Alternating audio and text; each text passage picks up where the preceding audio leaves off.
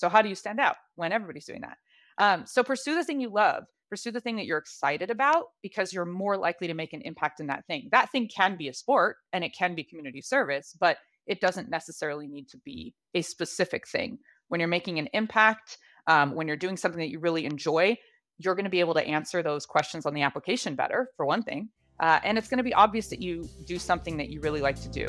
You're listening to the smartsocial.com podcast. Each week, we help parents and educators keep students safe on social media so they can someday shine online. Before we get into today's program, make sure you join our newsletter to get the most up-to-date social media alerts at smartsocial.com/newsletter.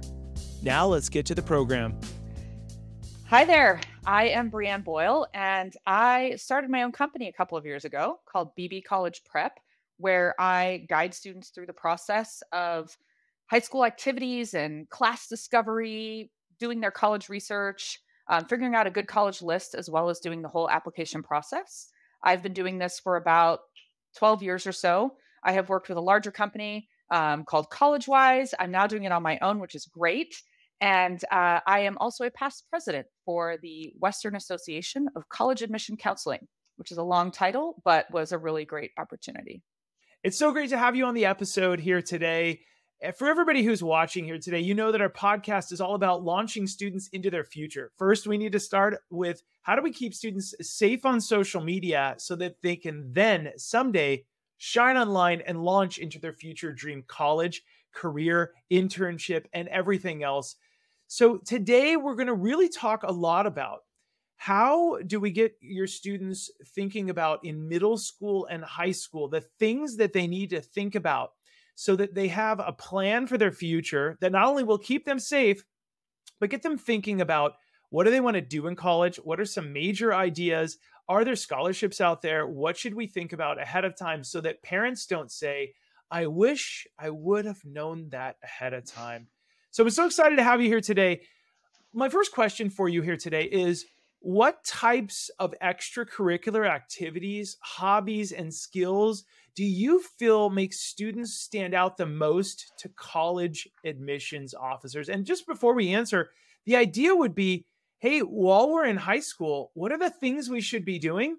And then showing them that are the real us so they can see, wow, the student's past performance is a predictor of their future behavior on our campus. So with that in mind, what are some of those extracurricular activities that college admissions officers might want to know about?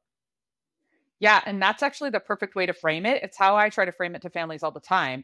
The reason that colleges even want to know about this is because they want to know who you'll be on their own campus. And one of the best ways for them to determine that is to know, what are you doing right now? What are you doing in high school so that we can say, you're going to bring that to our campus and make our campus shine. So I'm glad you framed it that way. There really isn't a perfect list of things here. I get this question a lot where I think people want me to give them like, here are the 5 things that, colleges really want. And I think the activities and hobbies that really make a student stand out are the ones that are genuine and support the interests that they love. So it's obvious when a student is pursuing an activity they truly enjoy versus something that they're just signing up for. They're just seeing a list and checking it off, saying, I have to do community service, I have to do a sport, I have to do XYZ. And that's truly not the way students should go about it because everybody's doing it that way. So how do you stand out when everybody's doing that? So pursue the thing you love, pursue the thing that you're excited about because you're more likely to make an impact in that thing. That thing can be a sport and it can be community service, but it doesn't necessarily need to be a specific thing. When you're making an impact, when you're doing something that you really enjoy, you're going to be able to answer those questions on the application better, for one thing. And it's going to be obvious that you do something that you really like to do. And that can be all kinds of stuff. I've had students who, have their own Etsy shop because they're making their own handbags. One of my seniors this year did that, which is really cool. It's just something that she really loved to do. And I've had students who started clubs on campus to, get together girls who code and get kind of computer science stuff going. So I think it can be anything, but it should be something that you truly, truly enjoy. Amazing answer. And even more so, I think I'm going to read between the lines if you don't mind. Please disagree with me. We probably should be doing something in high school, something that we're passionate about. We should be exploring. Would you agree? Yes, absolutely. And the great thing about high school is that you can do that. And I often tell students, if I start working with them younger, when they're in, ninth or 10th grade, that's the time to start exploring those things. See what you're interested in doing. What are the things you actually really like? What are the things that do spark that passion for you? And high school is a great place to do that, especially in the beginning, so that you can then kind of hone the things you really want to focus on for the last part of high school before you're doing those applications. Amazing. For parents and students that are listening or watching this, that high school is a great time to do it. But in addition, find out what you're passionate about. And it could be music, cultural Hmm. clubs, it could be sports, it could be maybe you have a sibling who needs some extra help and you've developed a computer program that helps that student to maybe study more, do something. There are a million ideas, and you are the one that gets to decide your route, and that passion is a great time to discover when you're in high school. Yeah. If we pulled anything out of this, right? So grateful that you're here today. Okay, my next question for you here. The next thing I think people are looking for advice on that we'd love from you is, what recommendations do you have for students and parents who aren't quite sure what the student's major or career might be, or the interest they might have when they begin the college application process? Can you help us? Yes. Can you guide us through the importance of a major? What we might have something that we're passionate about, but we don't know what our future career is, and quite frankly, a lot of adults might not know what they really want to do when they grow up, because we live in such a dynamic, wonderful Yeah. environment these days. So can you please guide us through a couple ideas when everybody's not the same, Mhm. but guide us through a couple ideas, a couple of the frequently asked questions you might get from people, and what should we look at if we really don't know what we want to do, but we know that we want to start applying to colleges? Yeah. I mean, I I do actually flip that question on parents a lot when they say, "Oh, what should my student major in and how should they find that?" And I go, "Well, when did you know what you wanted to do?" And then that it brings it home and they can kind of think, "Oh, that's a good point." It is a little tough to make that decision when you're young, and it's a little wild that we ask a 15 and a 16-year-old student to say, "This is what I'm going to do and this is what I'm going to study." The good news is that college is set up to help students discover that path. However, I don't think a student should just wander into a college and hope to figure it out that way. I don't think that's a smart way to do it. Um, I think that there are things you can still do to prepare yourself. I didn't know what I wanted to do till I was 30 years old. So I think it's okay for a student who's 16, 17 years old to say, "I don't know what I want to do, but I should look into what my interests are." Let's get that defined. So, a couple ways you can do that. I think thinking about your interests in the academics, so classes that you're already taking, things that you're already interested in doing. Some students really have careers or ideas and are very directed. And in that way, that sometimes is a little easier. But if you aren't, think about the things that interest you now. Maybe pursue those classes in high school. Are you thinking about business? Some high schools offer business courses. Or if you're thinking about art, take an art class in high school. See if you can explore some of those things. If you can't do it at your high school, community college is another great way to take a class in the summer or on the side to pursue a particular topic that you might be interested in. Sometimes a student will take a class and say, "I do not like this." And that is also valuable information. It's good to know you don't want to go into nursing before you dive into nursing. So I think those are some good ways to do it. And I think researching majors when you're actually, once you've kind of narrowed down the few that you're looking at, I have my students do this. So I have them research the majors, look at the classes they're going to have to take in college in that major. If you look at the classes in a business major and you say, "Man, I really do not want to take all those statistics and accounting classes," maybe certain business majors are not your thing, which is totally okay. So think about that now. But maybe you love sciences and you're really excited about lab courses, and maybe doing pre med is going to be great for you. So doing that research to know what it is you actually have to do to be that major, which I think is sometimes a connecting piece people don't think about. They think about the end game, right? Like, I want to own my own business, but what does that mean? What are you going to do to get there? That might be a business major, but it might not be. It might be economics, it might be something else that you're more excited about that'll get you to that point. So, I think just researching some of those things and knowing what you might have to study is a good way to start. It'll also set you up, which is always my end game too, to answer the questions that the application's asked, which they'll say, "Why do you want this major?" And if you've done that research during sophomore year or junior year, you'll have you'll just have a much better answer for that. Okay, that's an excellent approach. And it leads into my next question that Great. parents are always asking students. If students are listening to this, It's okay to not know when to start because that's our next question. How early do you recommend that students begin to map out and think about college career plans, including their chosen major, their choice of a university, their ideal career field? Boy, this is all overwhelming, and I'm not even picking a college. So, what would you recommend to them to make this a little bit easier and to start putting these in an order that's a little easier to digest? Yeah, like what's the roadmap? um, Yeah, I think that the idea of mapping out a college and career plan, those can be different potentially. So I think career plans can take more time, right? You discover interests in college, you discover things that you may have never known that you could study when you're in college. I had never heard of the term criminology. And then I went to college and I took courses in it. Now, I didn't major in it, but I found something I really enjoyed. And so there's still going to be some question marks and a path that you might forge as you get into college. However, I think as you're getting to that point, you need to be thinking about what's going to help you get to that path. So I think it's never too early to start thinking about it, but every student is different. For some students, talking about the college path when they're in ninth or 10th grade might be a little bit early. So I would encourage parents and teachers and folks to take each student into consideration and not push them too early.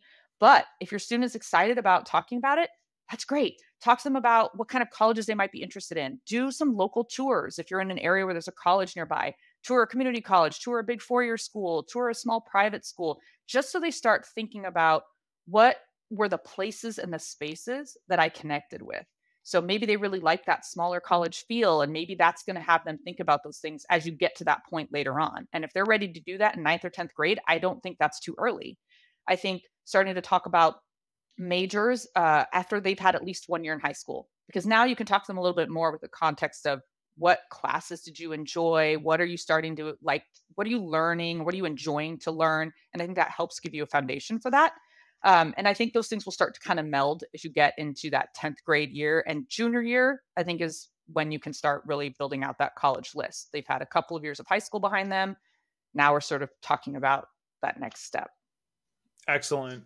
Yeah, we couldn't agree with you more. And every student is different, right? Some want to Yeah. start talking about a really big passion early on.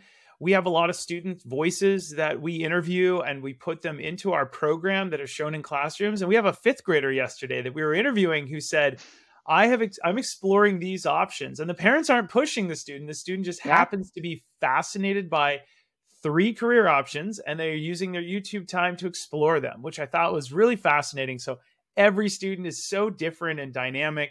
And I love what you said. Let's not push the student. Let's not force them. But if they're asking those questions, great time to start Yeah. dialoguing and discussing with them.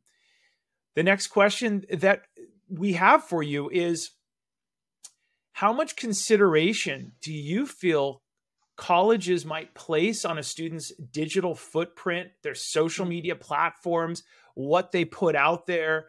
And how do we also navigate that? So, how much consideration and should we put that into our application? And what should we do with those platforms we're on, whether they're Instagram, whether it's TikTok, or any other new apps that are coming out? It's such a good question. And I remember getting this question from families 10 years ago. And that was before TikTok, and Instagram was invite only and it was only people in their 30s. Like it was just such a different world. And college admissions folks were saying then, oh, we're not looking at any of this. But I do think that has changed. Something that always blows everybody's minds is that the average age of an admissions counselor is somewhere in their mid 20s, which I think is feels horrifying to parents because they think, how can someone this young be looking at my student's Right. application, right? But at the same time, I think it's fabulous because that student is actually, or that person who's looking at your student's application is closer to that student's age. So it's a good thing. They understand where they were. They were in their place, 5, 6 years ago. So, but taking that age into consideration, I think social media makes more of an impact. So, I don't think colleges would tell you officially they're looking at social media, but it's very easy for someone to Google a name. And I hear sort of anecdotally from college admissions reps that sometimes they'll look up a student, and it's usually not for nefarious reasons. They're looking up a student because they might say, oh my gosh, they won this soccer tournament and I would love to go learn more about that. Or, oh, they mentioned this thing that they started online. I'm going to go check it out. And then they might run into other things. So I think students should be aware that any presence they have online can be seen by a college. and that they should lock down profiles, keep things private. And even if it is private, make sure the things they're posting are things that they wouldn't mind their college reps seeing. So, and they can use that to their advantage too, talk about passions and interests of their own. But I think generally just making sure that they realize any digital footprint they've put out there could be something that could be seen by college admissions. I like what you just said. That's pretty fascinating. You said that somebody in their mid to late 20s, who is the admissions officer, coordinator, whatever that is, could be fascinated by something you Mhm. put on your application. I traveled to Mexico to build a house, for for Humanity. Well, that's fascinating. I did that too, but Yeah. I did it over here. Well, let me go search for this student because maybe we have a lot in common. And Mhm. now all of a sudden they might find all this other stuff, right? Yeah. Have you ever heard of, and I'm going to ask you to maybe refine your responses here if you don't mind.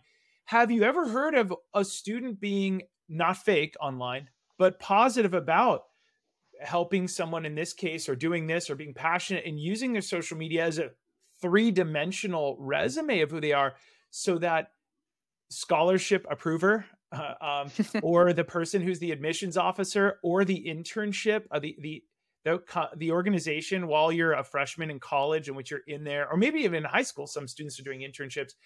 They can actually get to know you and see that, wow, you're very serious about it. Have you ever heard of students diving in and turning their Instagram into something like, if I'm going to spend time on this, why don't I just make it positive, and you can get to know me and get that competitive edge? Have you heard of that? That's a great question. So I can't honestly tell you that I've heard of someone doing that in a smart way where it's come back and helped them. However, I've had students do it in a way that wasn't intentional. So I had a student who was really into cooking, and they started posting on Instagram some of the stuff that they were interested in doing.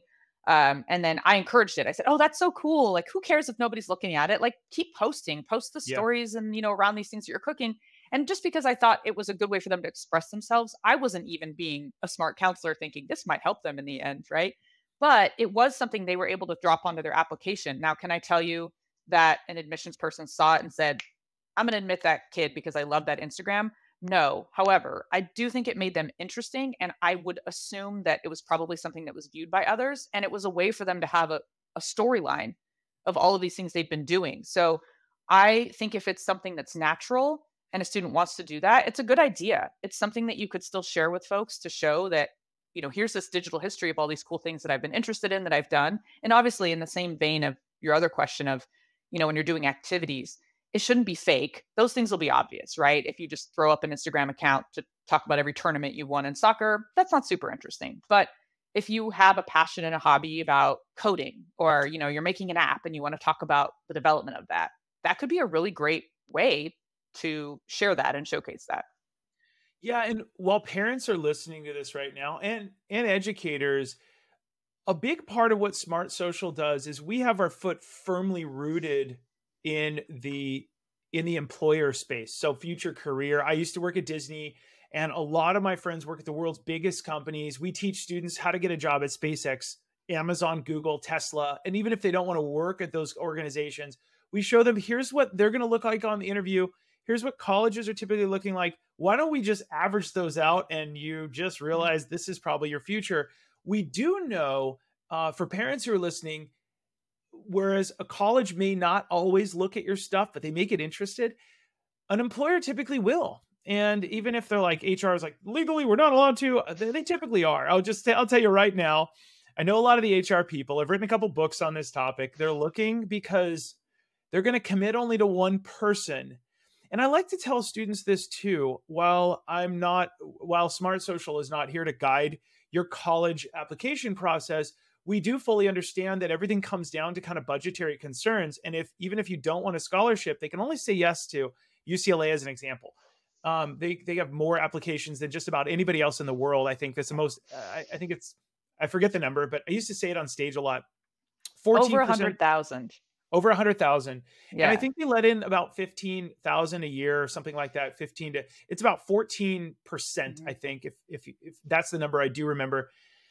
They want to say yes to the right people that are going to do the great things on their campus. So typically what they are going to do say I'm limited to how many yeses I can say. And it's not that they are nefarious towards trying to find bad things on our accounts or stuff, but they want the best culture. Students are going to do great things with that seat that they get in that class, right? And so what we often try to remind parents is companies the same way, internships are the same way. We're going to pour our lives into these students to teach them during this internship, to mold them into amazing, capable people in this field, whatever field that is. And so we're often telling them, make sure that what you have online, it can help you. We strongly believe in the internship space, in the career space. So if you are going to build that out, know that your future is part of that. 10 years ago, a lot of parents remember this. They often would say, oh, I'm going to, when I apply to college, I'm just going to hide my Facebook name or change the name and they won't find me. Do you remember hearing that a lot? Yeah. Yeah, absolutely. Yeah. And then a lot of employers are like, we're so much smarter than that. Like Yeah. Google figured out that you misspelled your name by one letter and Right. with a weird European character, like it still put you to the top of Google. We found you and we found that you really enjoy Tuesday taco night and Right. you know, and all this stuff. And so, which might not be bad, but you get the idea. So just a precaution to parents. A lot of employers are looking for that. So if they say no to every other intern and they say yes to you, your student, they want to know what's that past performance? How is that going to be a predictor of future behavior? And they kind of want to fall in love with us. You know, that student, like, whoa, this is a real student. The two-dimensional application looks great, but the three-dimensional student shares how they give back, how they help, what that means to them. So I love where this is going. My next question for you would be, and we don't even have to go down this route, but how impactful, if a student were to have a video resume or a little portfolio or something along those lines, would it be for students, kind of in line with the last question, for if they were to have that little website? For me, it's joshochs.com. For some students, it's a video resume of, hi, my numbers don't tell the whole story. I'm a 3.7 GPA, but let me tell you what I do for the Special Olympics. What do you think that would do for somebody who, what would advise, if somebody decided they wanted to do a video resume or a portfolio, what would be the things that they might put that on there? What would be the prompts that they would ask themselves before they put something onto that online piece? Yeah, that's a great question. And actually some colleges do give space. They'll give space to say, "Hey, is there anything else you want to tell us?" You know, and we call that additional information. And sometimes that's just giving context around something, but I've had some students who are so incredibly packed with activities, or maybe some of the activities they've done have gotten on the news, or you know, they've been in the newspaper for something, and I say this is a place to put that, to let them know that they can go check out more information about you. Or maybe if they have an art resume, even if they aren't applying to an art program, there are colleges that will allow space for you to send in a portfolio or send in some more information that just gives them more information about who you are as a human, even if it's unrelated to your major. So I think it's something to be aware of. I don't think a lot of colleges are using this officially. It's usually sort of in addition to. However, I will throw out, I know the big elephant in the room right now is AI. And I think with the advent of AI helping students with essays and getting involved with the application process, I think it's possible that colleges will be looking for something that's more personal. There's been a lot of talk about how they'll handle that. Will that be timed essays that you have to write on the spot and turn in? Will that be more interviews? It could be more video interviews. So I think that it's very valuable to consider this to be something that you should be thinking about doing. And it can be good practice for future. It can be good practice for your future college applications, internships, like you mentioned. So I think we'll see more of this as being a value add in the next few years in some way. Yeah, and Smart Social, we've been growing over the last few years, and yes, we take resumes and from applicants, but also we have video interviews. We have an automated system. Once we love your resume, we go, great, you've been accepted to the second round. To save you time, we are going to work around your schedule, and our automated thing will ask you 5 questions, and you can take as many retakes as you want, and you just click record, and it gives you 5 minutes to answer. Feel comfortable. We're on the other end. We're normal humans. And there's a video interview thing where you have to think through what was a difficult time. And the more vulnerable that people are, the more they do in a program. Let's sharing their truth or story. So I love where you're going with that. We may go back to how does that person perform live? Yeah, of Okay, the last question for you here today is, and I'm really grateful for your time. course. What do you feel most students overlook when applying for scholarship opportunities? And in addition, what should we start to look for? College is expensive. I think this is a huge elephant in the room as well, as you said. Mhm. Where should we start? What do we do?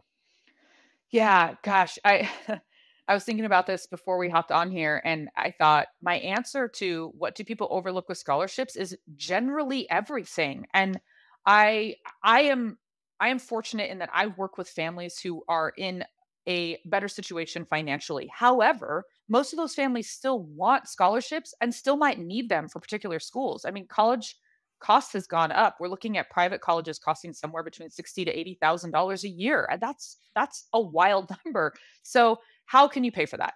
I think the mistakes that students make are that they don't start looking for them early enough. You can start looking for scholarships, in high school before you're even applying to colleges. There are some that are available to students who are younger. They can apply, they can hang on to the scholarships to use.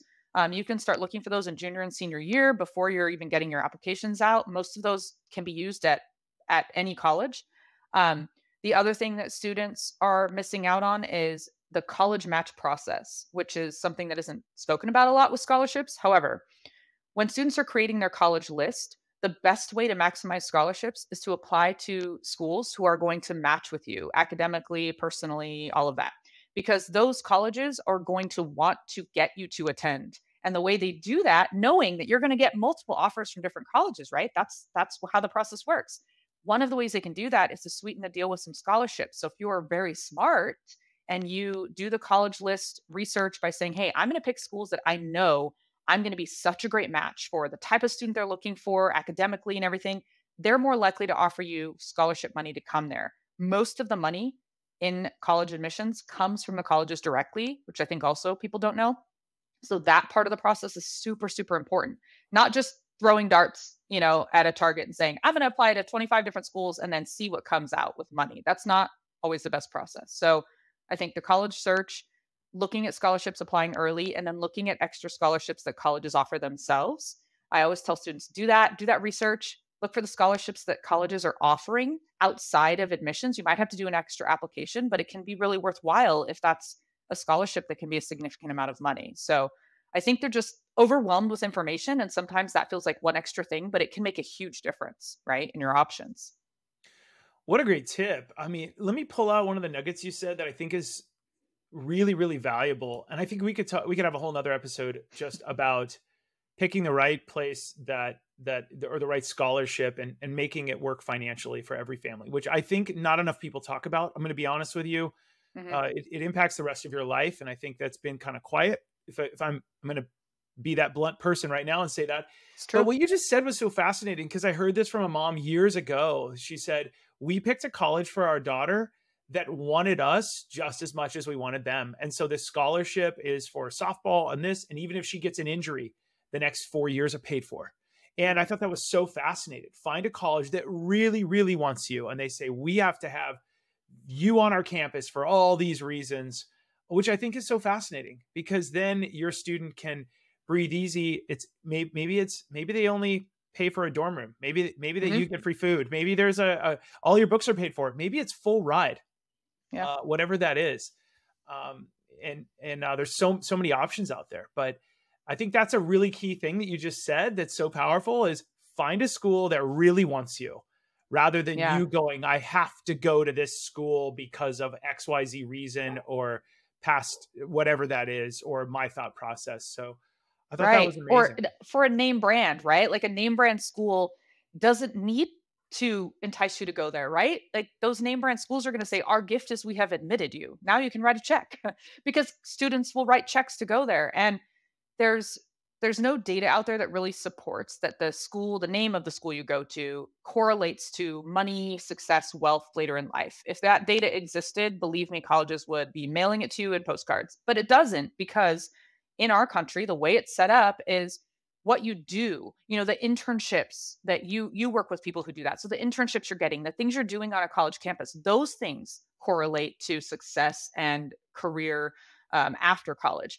So my advice, honestly, and not a lot of people take it, but I would say gear a college list that actually swings heavily more towards schools that you're more likely to be getting into. Gear your college list to have more schools that are going to admit you and more scholarship opportunities so that you can make a smart financial decision so that by the time you graduate, you aren't in the kind of debt, or that your parents aren't in the kind of debt that students are getting into now. Yeah, 100%. I couldn't agree with you more. And I think the industry is making that as well. And if I could throw out one more tip for our parents, Yeah. Start early asking those questions to students. No pressure, as we've said already in this episode, but hey, do you have any idea what you might want to do, and focus on that future career rather than where do you want to go to college? College is stressful for every kiddo. Grades are stressful. AP classes are stressful. It's a really wild amount of stress students have. But as I've been on stage across this great country, I think I hit my 29th state for public speaking last week in New Hampshire. That was my 29th state. When I'm in front of a lot of middle schoolers, I'll often bring a lot of them up and ask them, what do you want to do in your future for your career? And then we go straight for the career. And a lot of sixth graders will say, I want to do this and this and this. And they kind of already know sometimes. Mm-hmm. I had a sixth grader come up at the end one day and say, couldn't even tell you what state it was. I just remember this child's face. And the kid said, thank you for asking me about this, because I don't really talk to very many people about that. I'm excited about this career. And the kid started going off on like all these cool things, and crazy. Young adult right there. Yeah. And so we learned early on that students, if you focus them on the fun part, which is what do you aspire to be someday? And if you don't know, that's okay. But let's start thinking about that. Then we can back that up maybe into a dream major, maybe to explore, right? And then we can back it up into how do we explore YouTube videos now, maybe an internship or a shadowing of somebody that your parents know that's in that industry, yep. A trusted adult. Okay, amazing. And then once you figure out those majors and we backed it up and we figured all that out, maybe there's a university that you can do with that and there's scholarships at that university. Parents, it's never too early to just ask those questions. Open them up like I get to do on stage is, what do you want to do someday? I'm going to show you how to get there, but what do you want to do? This whole college thing, we have so many great experts like our guest here today. It really is different for every family. Nobody can figure it out. It's wonderful. I mean, they're incredible experts, but I really would implore people, talk about that future career, and maybe it makes this process a little bit easier. Maybe it doesn't. I don't know. Maybe I'm wrong, but we've had a lot of sixth graders all the way through 12th grade say that that's worked out well for them. Yeah. I want to thank you. Where can people find you? We're going to link below to all of your information. What would you tell people to do for the next step, and where can they find you? Yeah, I mean, you can check out my website, which is bbcollegeprep.com. Folks can email me and through that website and reach out if they have questions. I'm happy to just answer questions as well. Yeah, so just reach out if you have questions about anything with college stuff. And if I can help you with something, I'm happy to do that too. Thank you so much for your time here today. Yeah. For the rest of you, remember, let's keep it light, bright, and polite online, because our students are watching, and everything we're doing online is really kind of a predictor of where we're going to go in the future. I'm Josh Ochs, the host of the smartsocial.com podcast. We'll see all of you very soon. Have a great rest of your day. Thank you for listening to the smartsocial.com podcast with this week's topics. We invite you to join the smartsocial.com VIP program. As a very informed parent VIP member, you will learn about the dangers and benefits of social media for your kids and get tips every week to keep your family safe online, and most importantly, to teach your students how to shine online.